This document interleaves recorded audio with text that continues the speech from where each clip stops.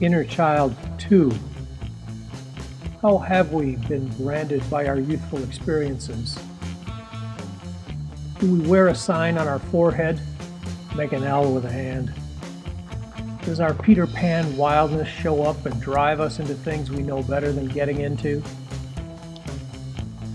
No matter to the Master, regardless of how naughty we have been, how ragged and ashamed of our early path we have become, He understands.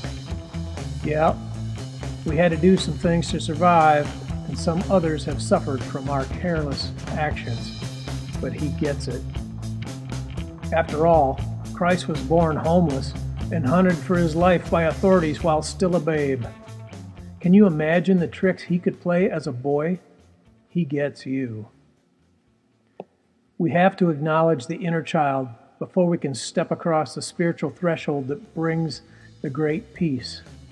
The inner child does not melt away, but instead becomes stronger for the knowledge of a true need for guidance and a place to get it.